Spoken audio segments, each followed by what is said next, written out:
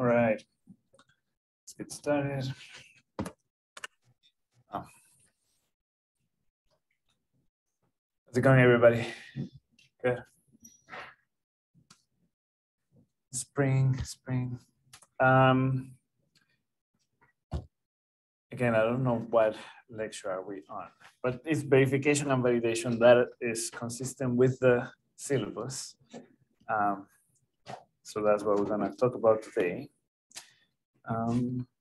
Announcements, I guess, for just repeating things that I said on Monday.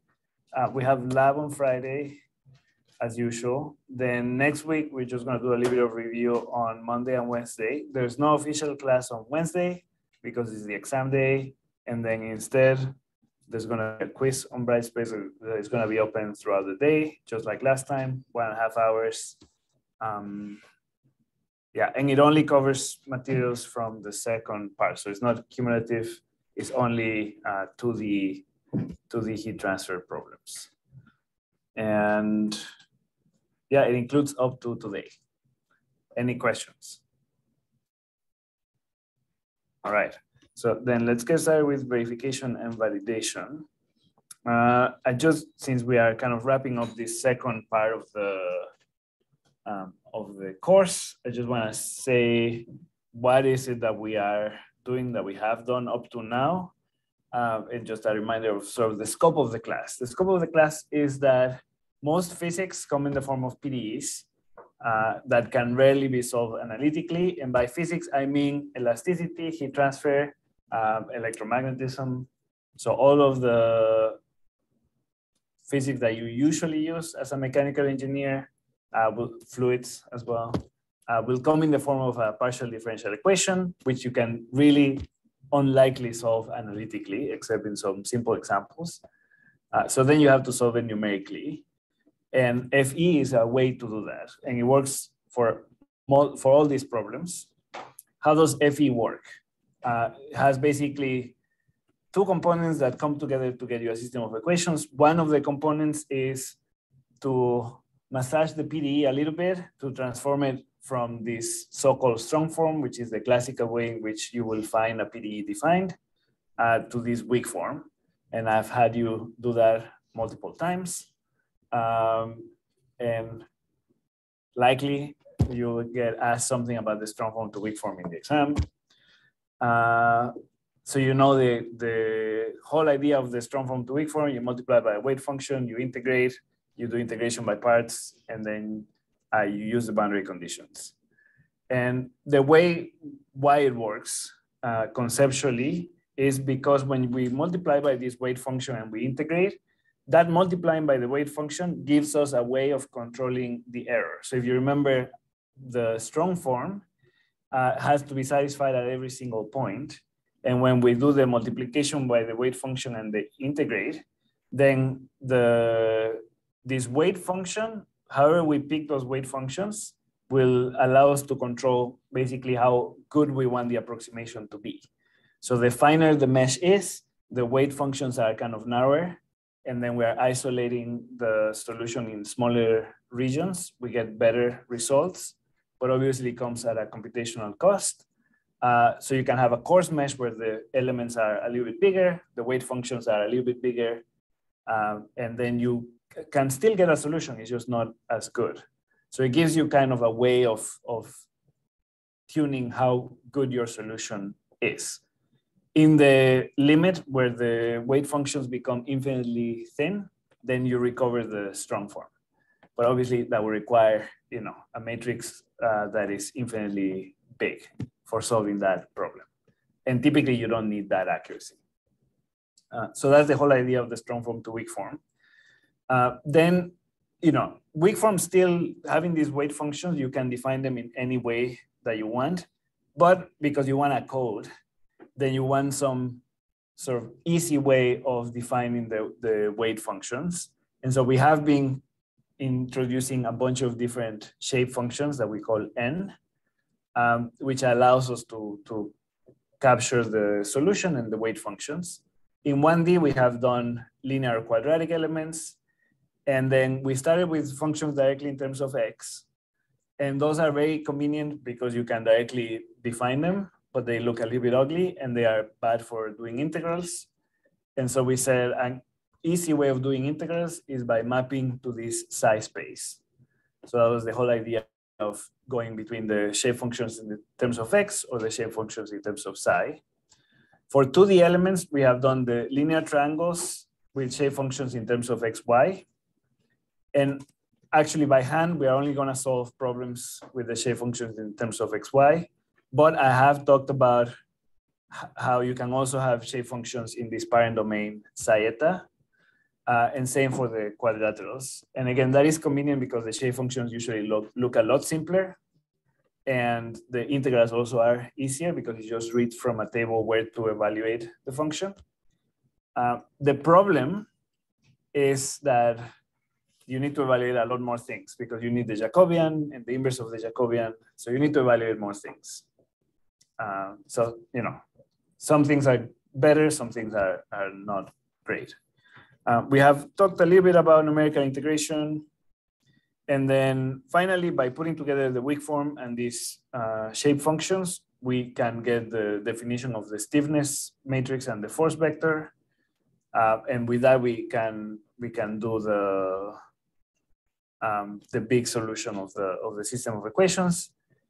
We have been doing it a little bit by hand, and I did a little bit on the Python Lab 4. And then for the homework 5, you will actually do you solve the heat transfer problem in a finite element mesh, similar to what I did for the P problem in the last Python Lab.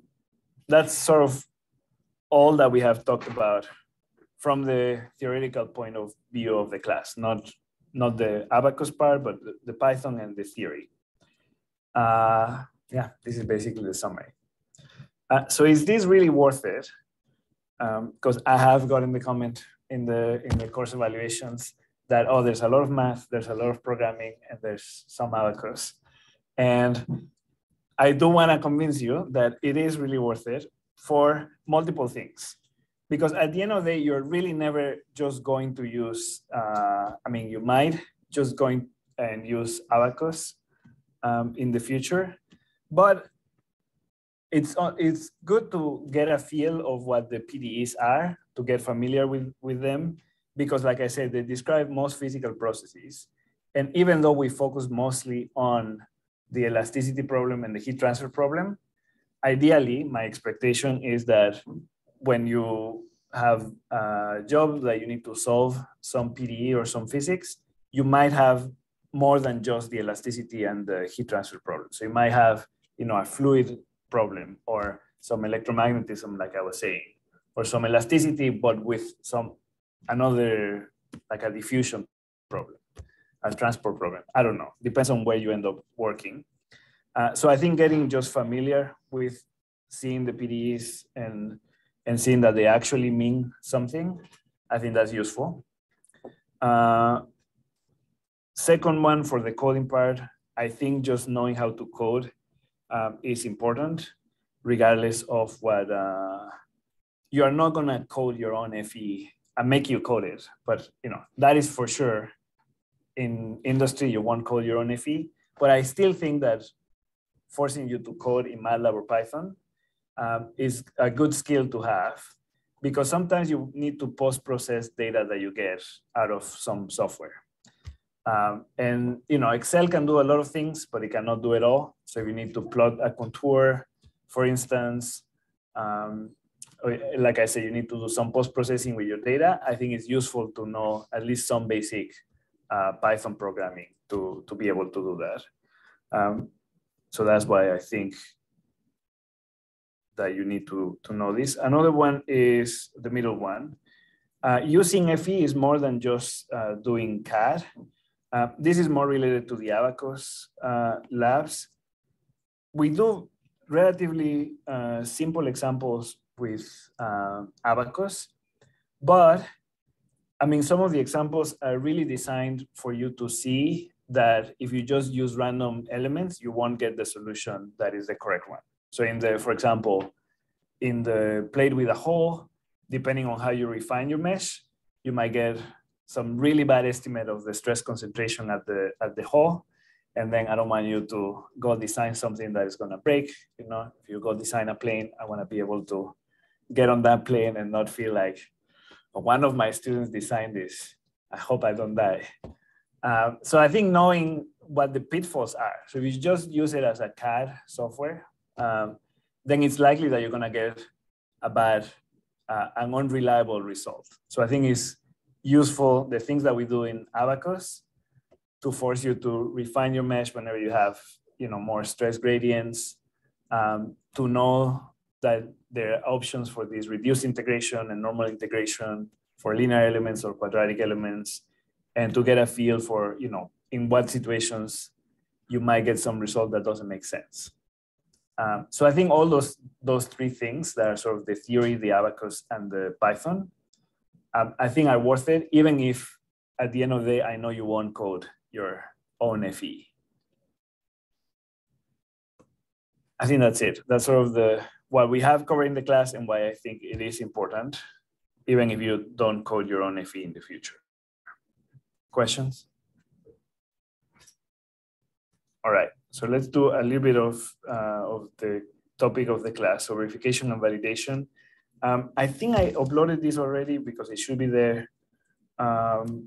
This is some recommendations from ASME, American Society of Mechanical Engineers. What is the role of simulations? They help us design things, cars, planes, weapons, and how can they be useful if we trust the results of the simulation, right? So if they are trustworthy. Otherwise, it's just a colorful picture. So we need to make sure that whatever colorful pictures we generate, they actually have some meaning. That is what I want. Like I said, I want to get on a plane that you designed, and I don't want to be nervous about that. So how do you, I'm going to skip this one. What is the main idea of model development? You have some idea of what the physics, when we talk about conceptual model, you basically just have to be able to list the physics that you're interested in. So if you are designing a plane, for instance, you want to consider the fluid aspect of it for the lift, and you want to consider, you know, the structural aspect of it to know if the parts will fail. Then once you have a list of the physics that you are interested in, then the mathematical model is the actual PDE. So this is the actual PDE.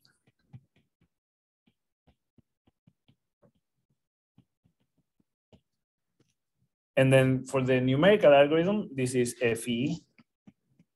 This is not the only choice, but it's a very popular one. And then once you decide that you go for FE, then you have to code it. And then when you run your simulations, you typically have two things that you can change. You can change the physical parameters, for example, material properties, you know, Young's modulus, Poisson ratio. Things that matter for your design, basically.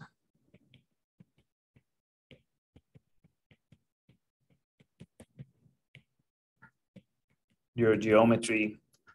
So all of these things that matter for your design. And then you also have parameters that relate to how you're solving the equations. So these are things like the element that you choose, element type, the mesh size, for example.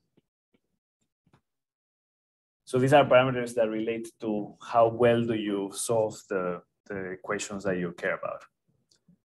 And the combination of those two gives you a computational model that you can evaluate. And so there's two main tasks to make sure that that computational model is trustworthy. You want to make sure that this is, can I trust this?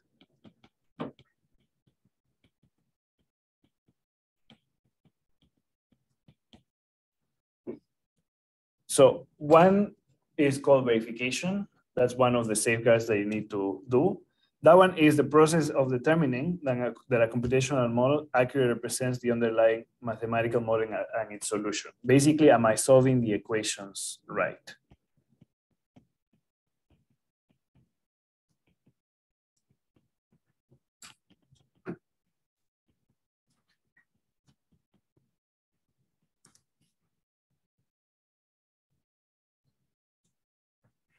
And the validation is the process of determining the degree to which a model is an accurate representation of the real world. And this one is more related to, did I choose the correct set of equations?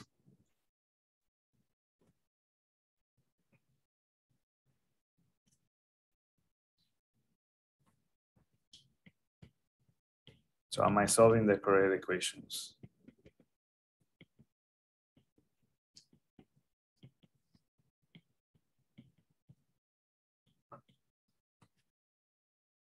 For example, let's say that you decide that you're going to solve, the deformation of a part, and then you use an isotropic material, for example. Sorry, yeah, isotropic material, like you did for the heat transfer problem. You did, for example, isotropic or anisotropic diffusion. Let's say that you pick isotropic diffusion, and then you do your verification part. You make sure that when you solve the isotropic diffusion problem, you're solving it correctly.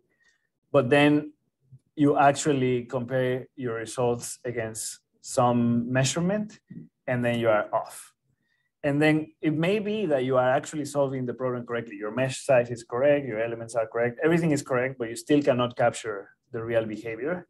And that's not a problem of the solution of the equations, it's the problem of the equations themselves. You picked isotropic diffusion when the thing maybe has an anisotropic diffusion. So I think you have to check both. Typically, the verification part is just a coding part, and the validation part is an experimental part. So the usual workflow is you have a conceptual model, which, like I said, is basically your list of the physics that you're interested in. And there's sort of two branches. One branch that comes from the experimental side and one branch that comes from the coding side. Obviously, in this class, we're mostly here. We're not really doing any validation.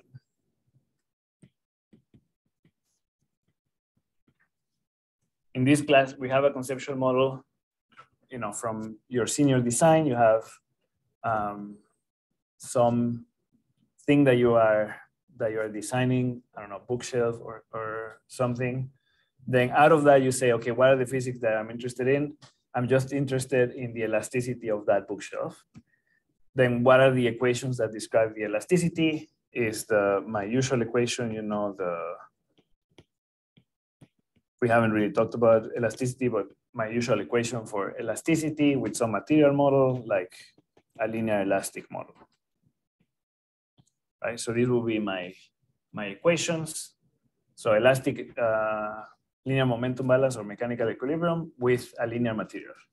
Let's say that this is my linear material, mechanical equilibrium.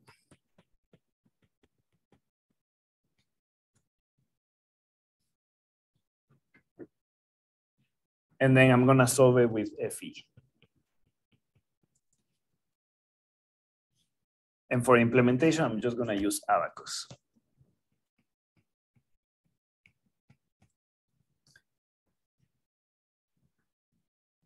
And so I run some simulations, and then I need to make sure that I am doing things correctly. The code verification, you don't really have to do. That one Abacus has done.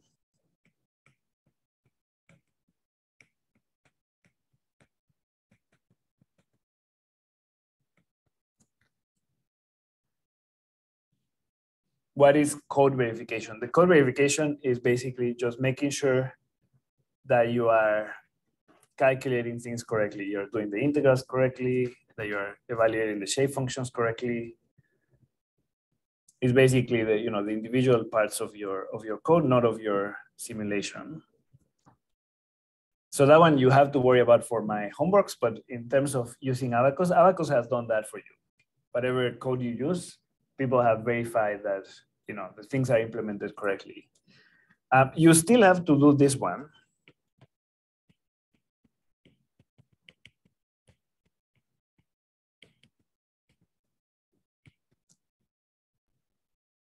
This one is basically related to the mesh size, the mesh element.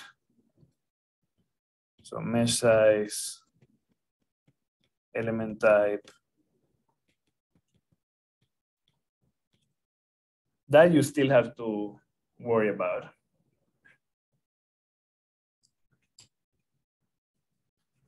So out of this particular, even if you're using Abacus, you still have to do that one.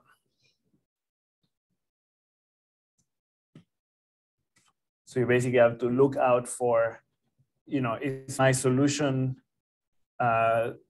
you've done the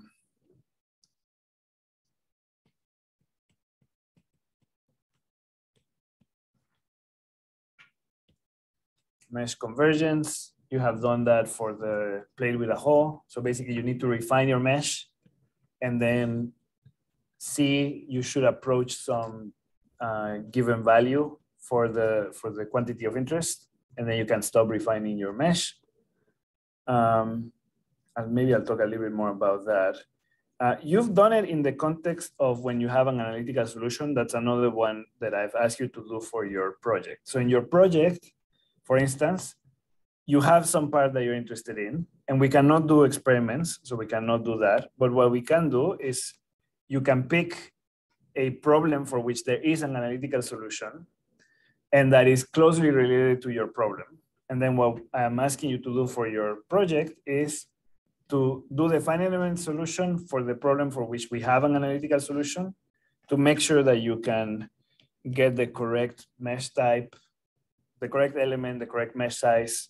And then once you are confident that you can capture the analytical model, then you can tweak your geometry or your loading to match the problem that you're interested in. So that's part of this calculation verification. Again, Abacus has already done this. Abacus has coded correctly the shape functions, is doing correctly the integrals. But when you discretize the model, there's no guarantee that you're gonna get the correct solution. You still need to, again, define this mesh size and element type.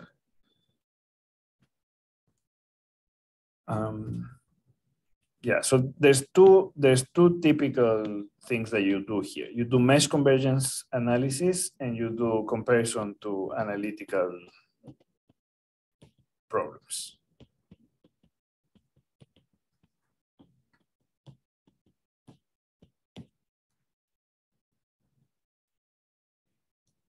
Then once you do that, then you are happy with your mesh size and with your element type, then you can actually run your simulations. One thing that we haven't really talked about much, but it is important, is this uncertainty quantification part. So right now, I don't know if I wrote it into the project, but let me move this a little bit. But one thing that you want to know is, let's say that you are solving again some of your senior design project, you have some part, you find some analytical problem that is closely related, you use that to do the mesh convergence and some comparison with that analytical model. Then you can run simulations. There's still some uncertainty associated with the parameters that you're choosing. So when you're doing your simulation, maybe you choose a load, right? That you think that this bookshelf will carry this many books. But what if it doesn't? So what if there's some uncertainty and there's less books or more books? So what if you say, I'm doing it out of steel or aluminum, and it has a Young's modulus of whatever, 70 gigapascals. But what if it's not exactly 70 gigapascals? What if it's a little bit softer or a little bit stiffer? Then ideally what you do is you run multiple simulations changing those parameters.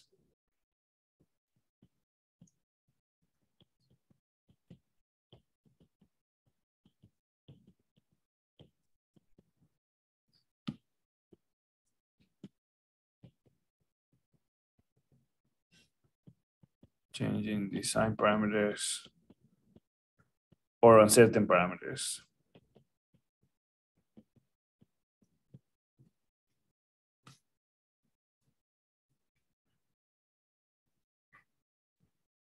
So either things that you're not completely sure about or things that you are thinking about changing.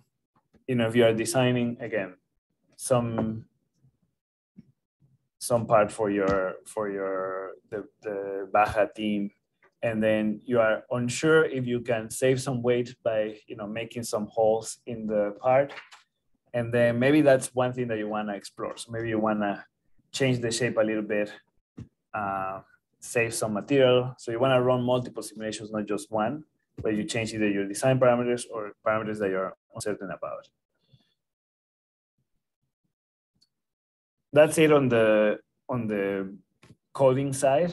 And then what you don't do in this class, but you should be doing in your, for example, senior design, is you should be integrating it with some experimental work. So typically, you also try to find some simplified physical model, maybe not your entire part. You don't, you know, for planes, you don't want to test the whole plane, but some part of it.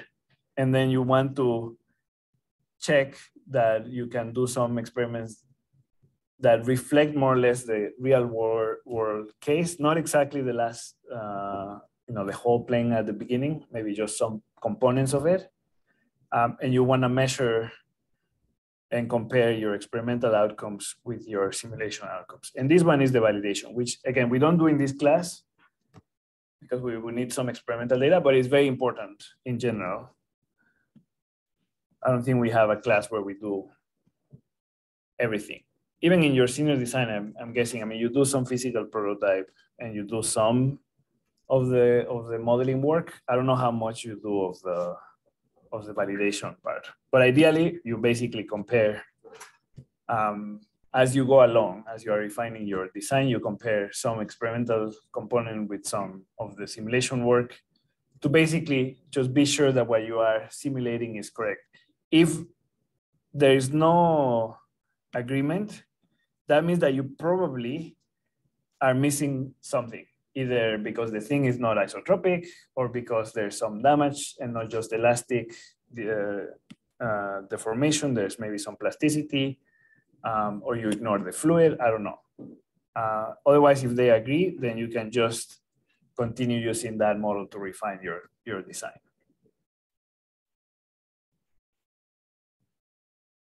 Any questions? All right. So, yes, this is, like I said, the two main parts. Code verification is what Abacus has done already. Is basically, is the shape function implemented correctly? Is the integration implemented correctly? The calculation verification is more related to the discretization. So, like I said, this one is more related to your element type,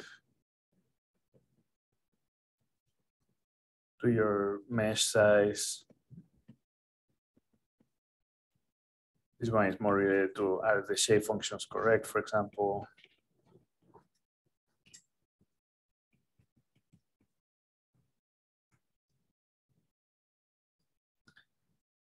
Some of the tests that I don't make you do, but Abacus does to make sure that their elements are coded correctly, is they do these patch tests, they are called, which is basically, you know, a simple mesh where you can just check that things make sense. So if you stretch it in one direction, then you should get some uniform strain field. So just very, very simple meshes for which you can calculate solutions. So Abacus has done that. I'm not going to ask you to do that. I am going to ask you to, in homework 5, I'm going to ask you to solve a heat transfer problem, and I will provide an analytical solution. And then you can also compare. You know, is my analytical solution being recovered by my FE mesh? Yeah, like I said, calculation verification is basically the things that you can do in Abacus. Even if Abacus has done the code verification, this is what you should still do.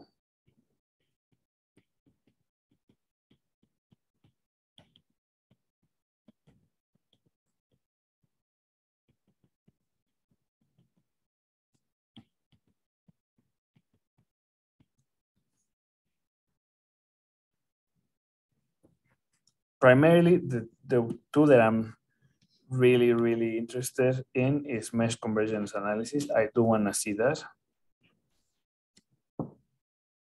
And I want you to just care for this in your project and in your Abacus exam. These two are the most important ones. Element type, you have some freedom. You should know. The other two, I think, are mostly and the integration. So this one, reduced integration or full integration. This one, linear or quadratic.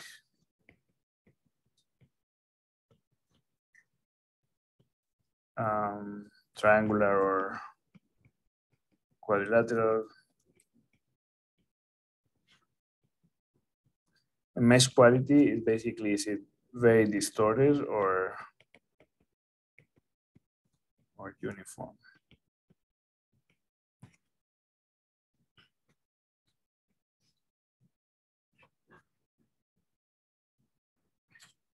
There's no definitive answer as to which one you should use.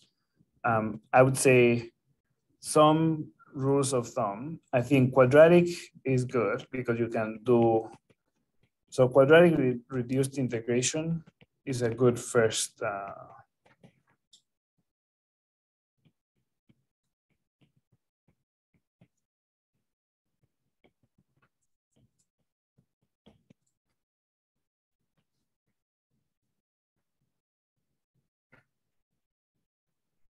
typically doesn't require superfine meshes, and it's not too computationally intensive if you do the reduced integration. So typical situations, this will work. I think you should watch out for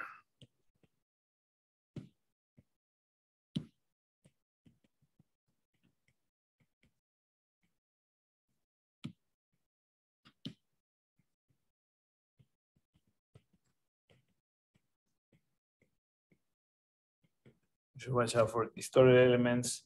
In some cases, it's just very difficult to get also quadrilateral.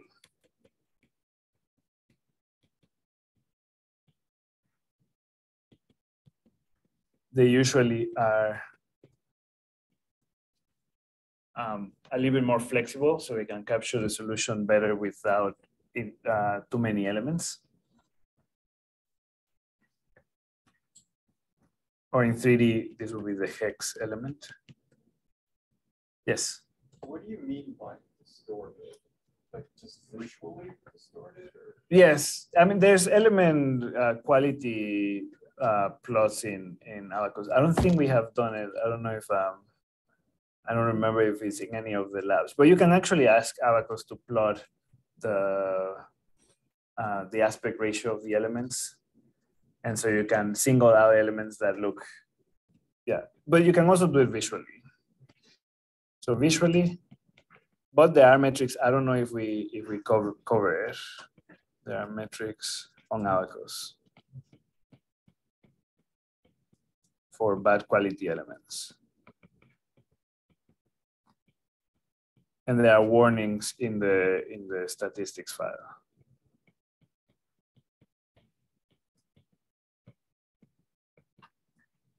That will say, you know, elements so and so are extremely distorted. So you can go back and check. So you can do it visually. In some cases, obviously in 3D it's more difficult. But in 2D, for example, for the bending problems that you were doing, you can clearly see some of these, they are called hourglass modes.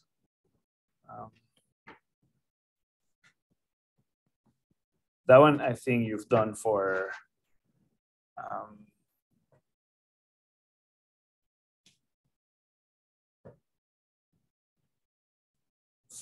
the lab with the bending, right? So if you use reduced integration, hopefully you look at that. But if you use the linear reduced integration for the, so you use the linear reduced integration, then you see that there's these patterns that look weird. You get this deformation where the elements kind of look like trapezoids. They look like this. And they allow for a lot of deflection. Do you do that in the beam bending one? If you use linear quadrilateral with reduced integration for this bending dominated problem, you get deflections that are ridiculous, like a meter or something like that. That just don't make sense. And if you look at how the elements deform, they accommodate these big deformations because they have these so-called zero energy modes. And basically that means that there's ways, particular ways in which the element can deform that take up very little energy because you are not capturing, because you are not integrating correctly the energy. So then they go into these these weird shapes, and then you get this sort of pattern across the mesh. And yeah, and like I said, for example, for these bending dominated problems, you just get these huge deflections that don't make sense.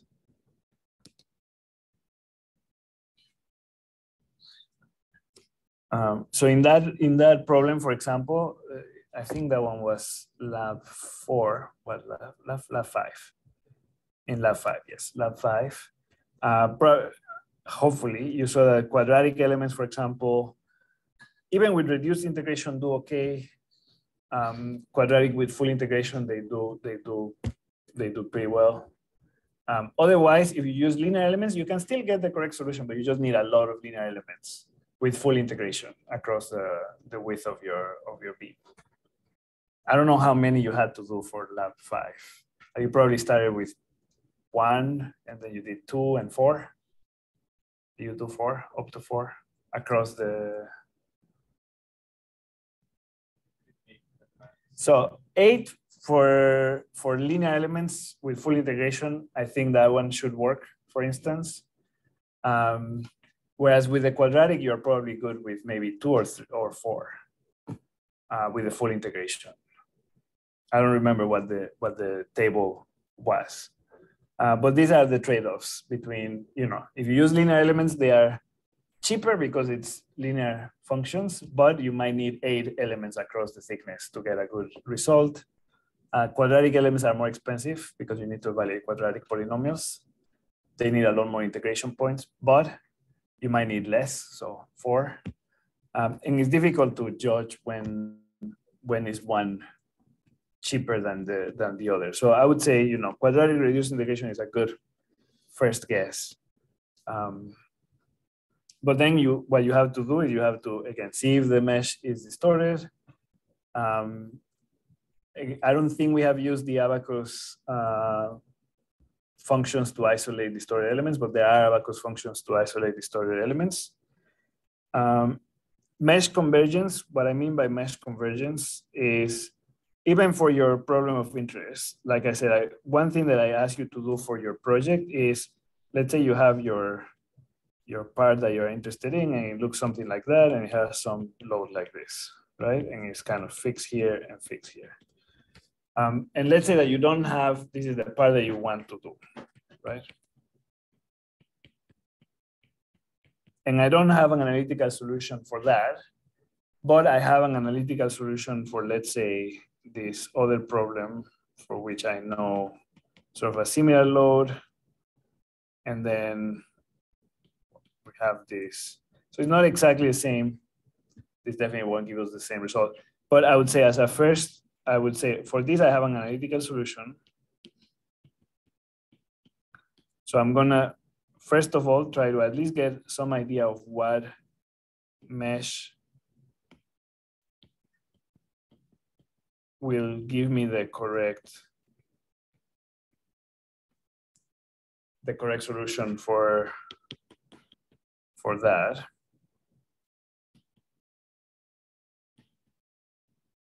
I think that's one thing that's exactly why I'm asking you to do that in your project. So once you do that, you at least get a good idea of, what elements and what element size.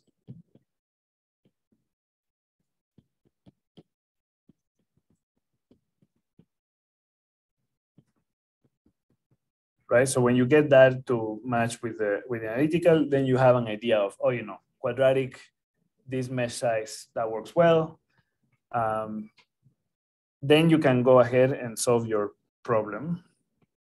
And you still need to do this thing, the mesh convergence, still mesh convergence for this.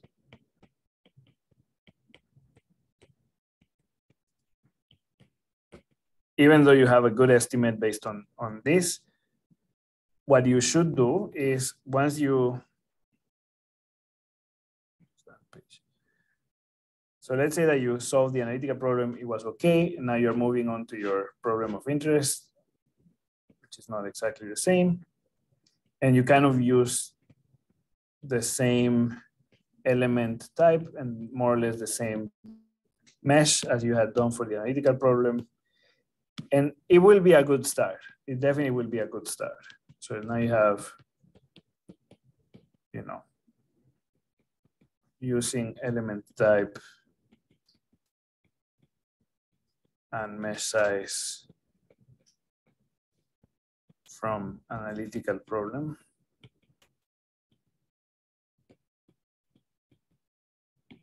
But obviously, when you change the geometry, you will get slightly different stress concentration. So you might have to refine your mesh a little bit. So what I would do is I would pick the point of interest. Let's say that you are interested in this point because you think that it might fail here. Because that maybe that's the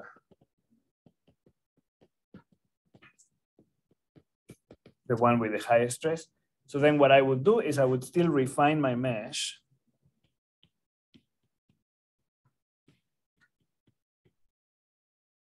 to see if the solution changes or not.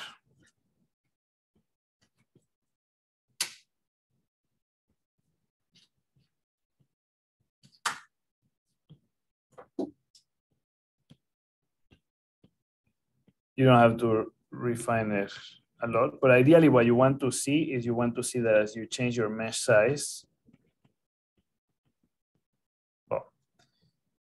1 over your mesh size. So as your mesh size becomes smaller, you want to get the stress to settle at a point, right? So ideally what you want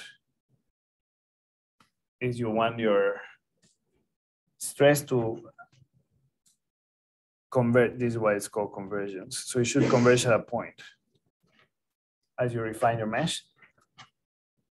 So you do some of that already when you are doing your analytical problem, but even when you have your actual problem, you just want to make sure that you are here, you know, and you are not here.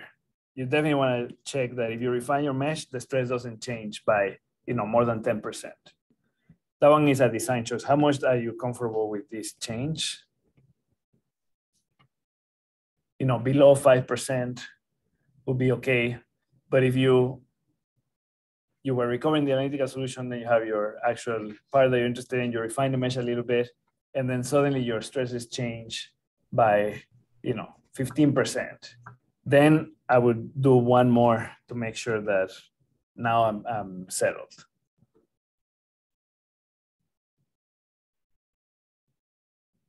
So between here and here, there's really not much change.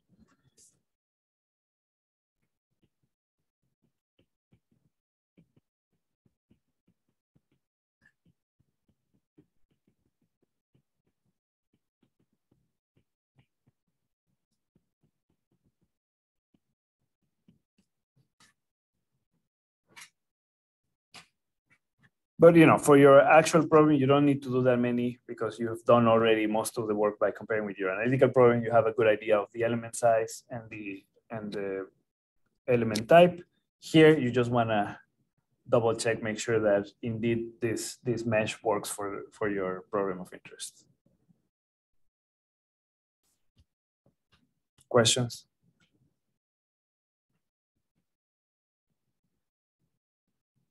Like I was saying, I don't know if I asked for this in the project, but typically you don't run one simulation only. Typically you need to run more than one simulation because there's things that you're not completely sure about.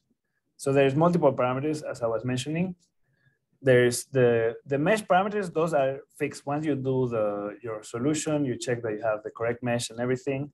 But then there's still things that you either want to change because it's part of your design, like you want to adjust the geometry a little bit, or there's things that you're not completely sure about, like the material that you're using, maybe there's some uncertainty in your material properties, or the loading, maybe there's some uncertainty in the loading. So ideally, in most cases, you never run just one simulation, but you actually sample, some range of material parameters, some range of boundary conditions, and then you evaluate. And you want to make sure that your stress doesn't change by a lot, right? So you want to make sure that you're designing a part, you don't want it to fail, but you want to make sure that you don't want to fail for the material that you chose, but also even if the material has some small defects and maybe it's not 60 gigapascal, but it's 55 gigapascal, you still want to make sure that you have some buffer there. I think that's it. Validation, again, we don't do really that in this class. That requires having some experimental data. But in typical engineering situations in industry, you would have to also do that part. You want to make sure that your predictions with the model actually match reality. Yeah, so I'll leave it on the slides, but even though we don't do it in class, I think it's important for you to know that you can measure stress or you can measure strain in an experimental setting with strain gauges, load cells, and digital image correlation, photoelasticity. I don't know if you do any of this in 323 or no. I think now they are doing a lab for stress analysis. So there's a bunch of things that you can measure to make sure that you get some experimental strain field or stress field. The last one is this another strong form to weak form. This one I made the case in the homework 3, was it homework 3? That I made you solve the one with the advection problem.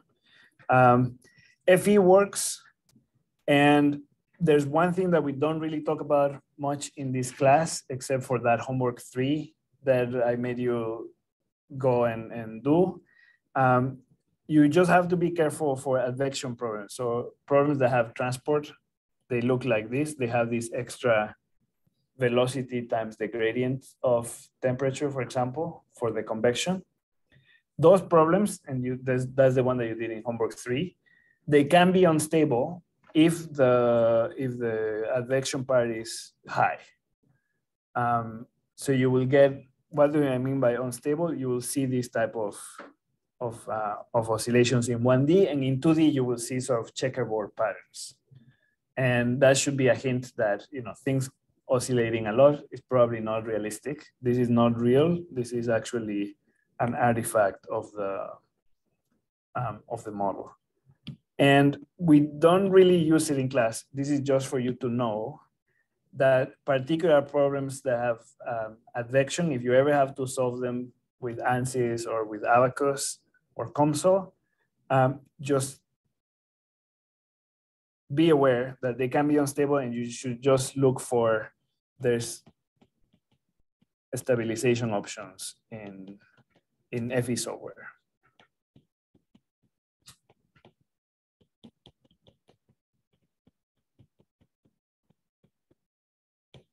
I would say read the documentation.